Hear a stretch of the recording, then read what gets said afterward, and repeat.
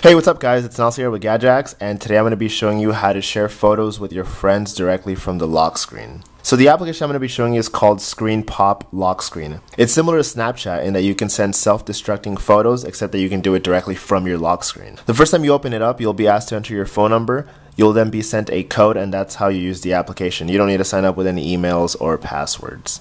So this is what your lock screen will look like. If you hold down on the yellow icon, you'll get more icons.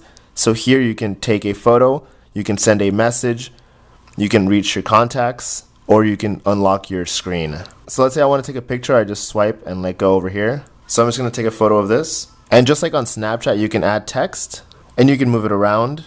You can also tap up here and draw. You'll have several colors to choose from. And down here you can select which contacts you want to send them to. I have no contacts as of now, so I'm just going to send it to myself. And when you're ready, you can just tap on this arrow.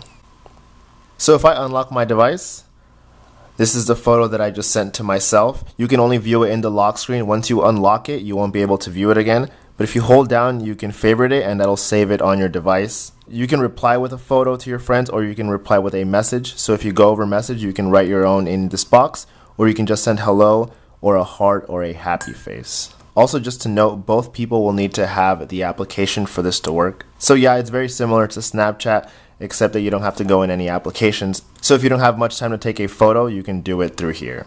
Alright, well that's it. Thanks guys. Don't forget to like, comment, and subscribe, and check out the full tutorial over at Gadget. Alright, thanks guys.